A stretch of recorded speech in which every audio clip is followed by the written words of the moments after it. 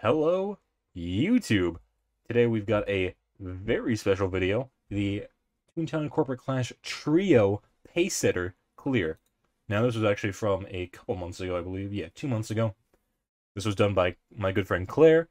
Thank you so much for letting me use the footage, but more importantly for getting this absolutely bonkers insane run off the ground. That's what we're going to be watching today. We're going to be reacting to it, looking at the strategies they use. Yeah.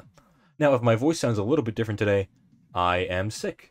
Nothing too major, but I took a COVID test, thankfully. Not that. You can see here, turn 1, they go for the Forge Pass. Normally, I would say Forge Pass is not an ideal strategy because you're not really going to make use of that extra turn of cooldown. But this isn't, the normal circumstance, so we'll see how it goes. They get the squirt off, they get maybe these two drops off? Oh yeah, both of them hit for a crisp, cool 11,665. Now getting Pacesetter down to content sync range is probably going to be the most important thing for these first 4 turns, really, because they passed the first one. Lore Rush Shop, absolutely what you want to see. That is the most perfect thing you can get. It guarantees whatever lore they're going to use. I would probably use Presentation here. It guarantees that lore. They just get some throw gangs onto the boss himself. These cogs, even, are pretty low level. Oh, I shouldn't move my mouse because of the YouTube video. These cogs are, a pretty decently medium level. No EXCs. They're all cell bots, which are pretty easy to deal with in Clash. You got that damage in. Already 2 out of 4 rounds, and he's at 11k HP, nearly. That's... Ooh, Trap Rush Job on the boss.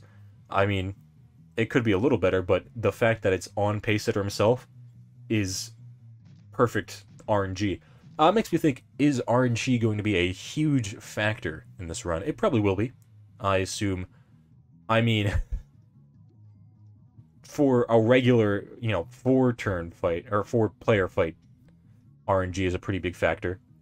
So I'm gonna have to assume it's gonna be a big factor for this absolutely insane 3-person run. Got the 2 drop gags, but got the trap in for a pre-trap setup. And then another lore rush job. Yeah, I mean, that's perfect. That's absolutely what you want to see.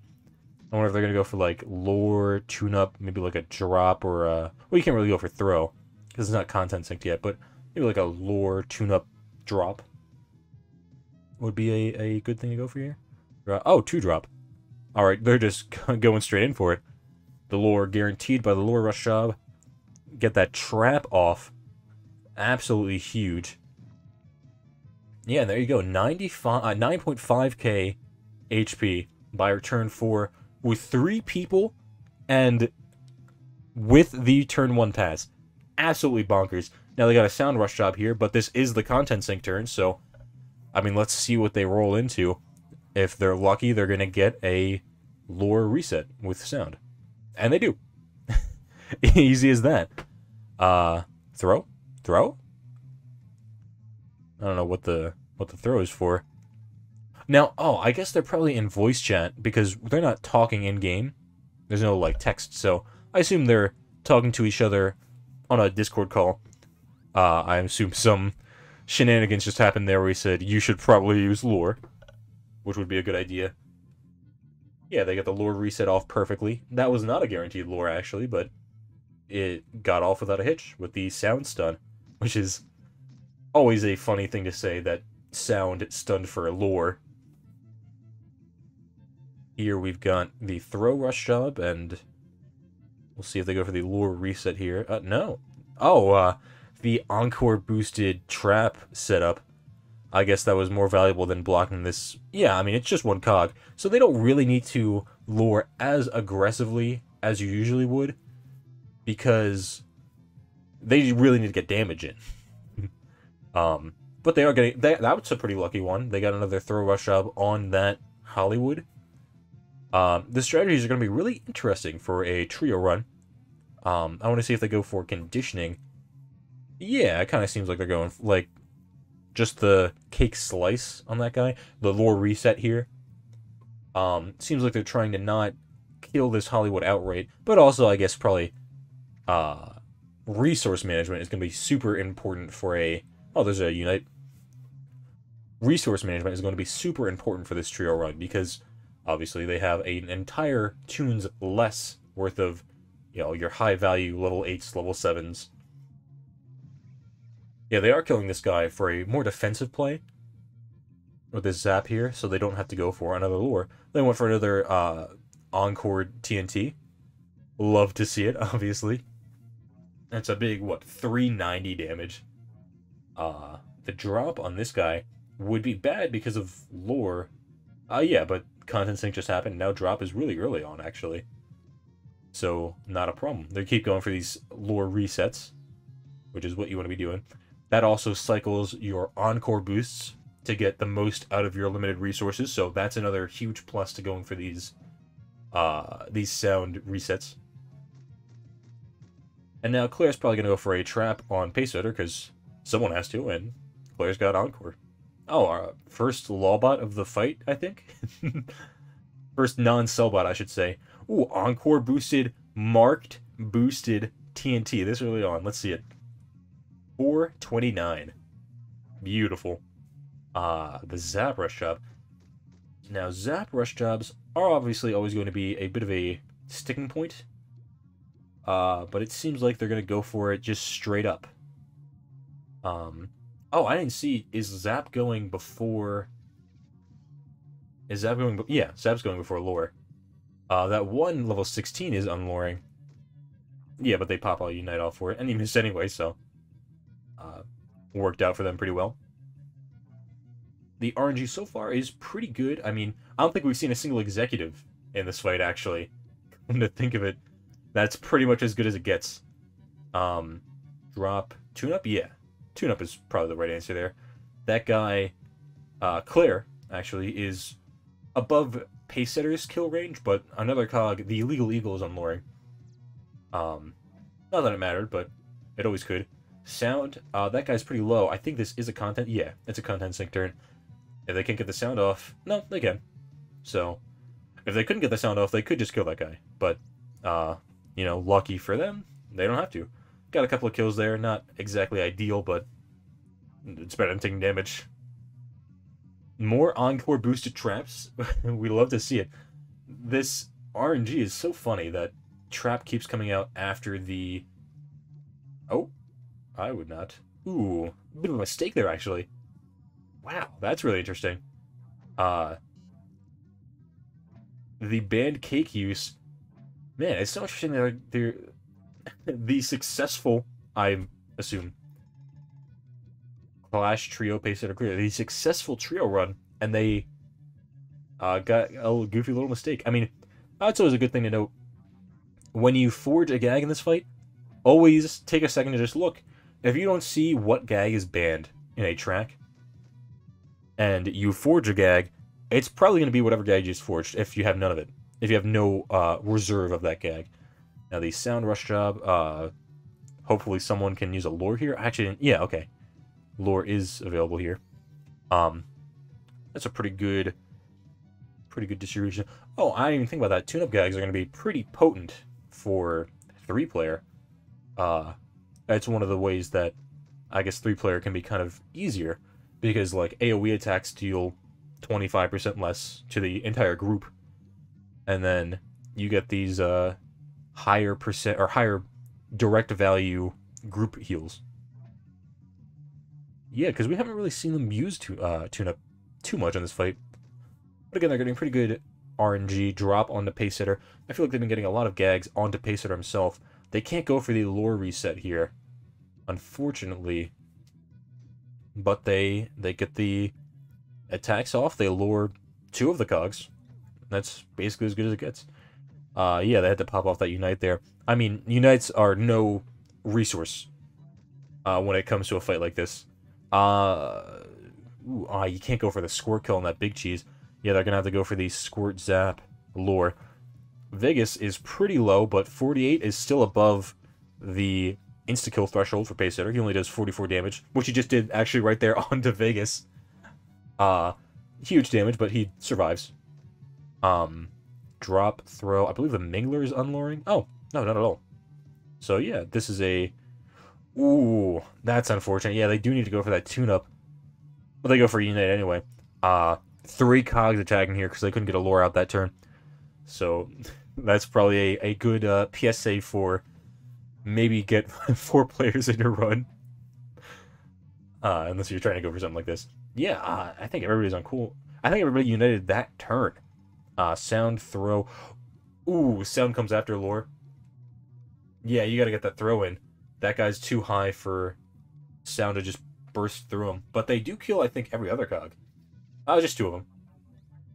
Big Wig is a little bit, living on a little bit there. The lure, obviously, always what you want to see. These guaranteed lures. Throw, trap? Yeah, I would say trap's probably the right play there. Throw, boosted trap. Throw, encore, boosted trap, I believe. Excuse me. Zap rush up on the boss, but nothing else. Nothing else getting a rush up here is pretty ideal. Yeah, that should probably kill that big cheese, so defensively you're not really missing out on anything. That's why you condition your cogs. You just always get the opportunity. Yeah, because that guy's not conditioned. Actually, that might be the first executive. I haven't been paying close enough attention, but that might be the second one. Yeah, that guy's not conditioned, so they can't go for a just kill him defensive strategy there. But they did just tune up last turn, so they get to use the lure this turn. Drop. Yeah, that guy, I believe it was Vincent, was right on the absolute minimum HP you're allowed to have before Pacesetter can just one-shot you. Letting that one big wig unlure. Basically all they can do. They really can't pick and choose. Is everybody on cooldown? Oh my god. Yeah, I guess everybody on cooldown. Nobody united for that. Ooh, that's a terrible lineup. But at least they did get off cooldown. Yeah, Claire and Vincent are off cooldown, so they're absolutely going to need to use that extra the extra unites.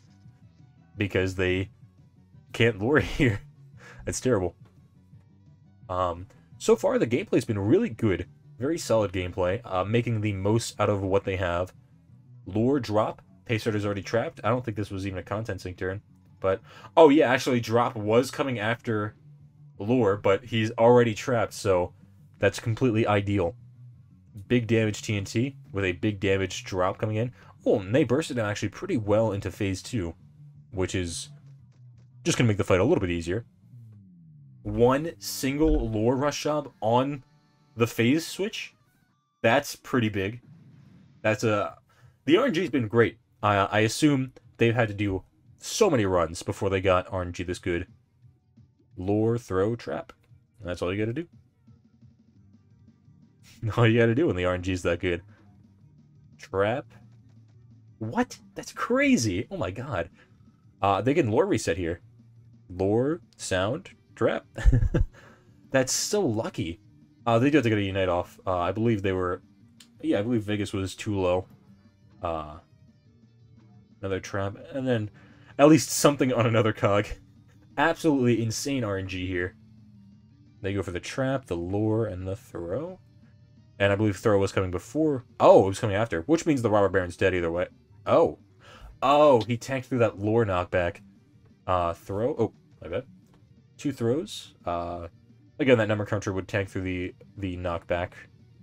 Unless you go for something like that. Minimize the damage you're about to take by killing that one guy. I mean, it was only number cruncher, so not an especially dangerous source of damage. Sound, squirt.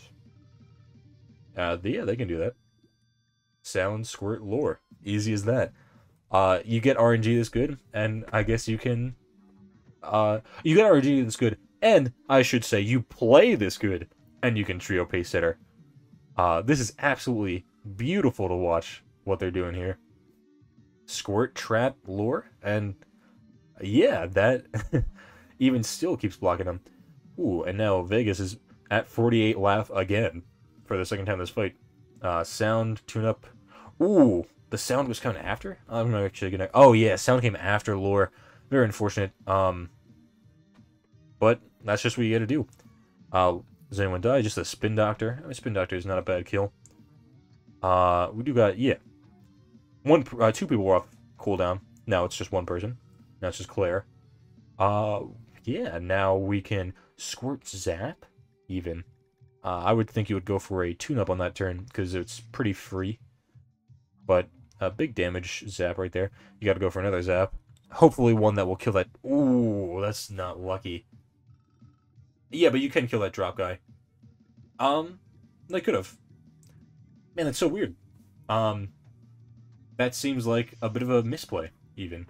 They could have zap killed the drop rush job and then lured. Unless zap came after lure, well, they still would have gotten a kill. No, they could have lured right there. Oh, but this is a pretty complicated rush job. Sound trap throw. Luckily, not with too many cogs in the fight. Yeah, you gotta pop off those unites. 31 damage. Oh my god. 31 damage AoE from that robber baron. Drop sound. I believe you can lure on this. Yeah. But you're not even allowed to because that guy's so low. Vegas would die if you didn't use tune-up on him. So you just gotta tank it. They do have a unite available, so they pop that off. I believe everybody's on cooldown. Zap, lure. And you gotta zap because it's Pacesetter. Oh. Ooh, down to the wire on that one. But yeah, zap still coming before lure. So many gags in this run were going before lure. The absolute ideal for any run, but especially for a run this bonkers. Sound, throw, drop. You gotta do it, yeah. Get a little bit of throw healing on Vegas there. But still, I mean... These are a lot of big bodies that are throwing out attacks here. Luckily, all single target attacks. They're thriving. They're surviving. Squirt zap. You can kill that guy. You don't have to throw him. Ooh. Again, a bit of a misplay there. It would have been slightly less accurate to squirt the throw rush job, but would have been way more damage prevented. Squirt throw. You can finally get a lure in. And, yeah, you can actually survive through this lure because Vegas is only at 46. He'll live on at most 2. Oh, and he just healed it even. Oh, didn't even call him. Anyway, back to the video here. Give me a little time to react even. Let's see, we've got the drop, the zap. You definitely can't zap through that drop rush job, but not too much damage being taken this turn. You could probably survive, depending on how that head honcho attacks. Ooh, yeah. Big quake off of Pacesetter there. More zap rush. Ooh, that's not good. They can't do that. They can't do that, even. Oh? Lore? Oh my god. Okay, I'm gonna pause for a second there. Well, I don't have to pause. What they just did is an incredible... They just got Hurry Sickness, obviously. That was an incredible strategy. They recognized that they could not complete that rush job because they only have 3 players. And instead of attacking or doing anything else, they just lured. They lured and they healed. That is a strategy that I've called bracing, like brace for impact. It's a very niche strategy in general gameplay because you don't really you don't really have to do it. You don't really have impossible rush jobs all that often. But wow, they did it right there perfectly. That was the absolute perfect time to do it. You know, I've never considered it for a 3-player run, but yeah, it's incredibly important to go for those types of strategies. They prevented so much damage, and they were going to get Hurry Sickness anyway, so you just got to do it. Sound reset. Very lucky follow-up to the forced Hurry Sickness. Ooh, another zap rush job. Really don't like to see those. And they're at such low HP, but I think they're just going to go for it. They're taking 2 attacks. Oh! Oh, the squirt killed, so they're only taking 1 attack. And they have a unite on standby, so they got that off. Drop, throw. They can finally get an opportunity. No, they can't lure. Oh my god. They can't lure because drop comes after lure. So they can get a tune-up, though. That's About as good. Oh, I didn't even know that. That's a 17 EXC head honcho. That is terrible to see at the end of your run. And this run has had such great RNG. I don't... Can they do that? Oh, yeah. What am I thinking? Then get the zap. Oh. Oh? They're not gonna do that. Yeah, I mean, when you've got this many huge cogs staring you down, it's a good idea, even when it's not an impossible rush job, to just lure. Because the damage from Hurry Sickness is a pretty big amount, but it's AoE. The damage from those cogs could all target into one guy, and then he dies. Even if it's less damage overall, if it all is just killing one Toon, then that Toon is dead. Because people die when they are killed. Can they even do this one? No, I guess not. Oh, wait, no. What am I thinking? The zap was the one that was at low HP. Yeah, so they bursted through that one too. Great sound clears, great conditioning, and great bracing. That is not something I thought I was going to see today, or ever, for a Pacesetter run. The squirt kill. Oh, not going for the heal on that guy. Yeah, you just gotta use a Unite, I guess. Because he would have died if you didn't. But Pacesetter is low enough that any drop gag should kill him now. Even like an Encore boosted safe, I think. Oh, maybe not. Well, that should kill him. And there you go. Holy moly. That is absolutely insane. What can I say? The strategy on show here was incredible. They braced when they could not do a rush job.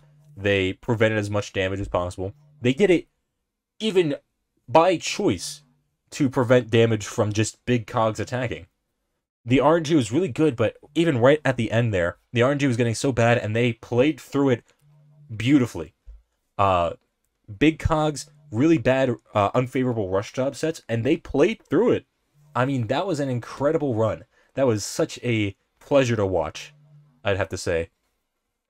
Claire, Vincent, Vargas, Vegas, absolutely great, fantastic gameplay here.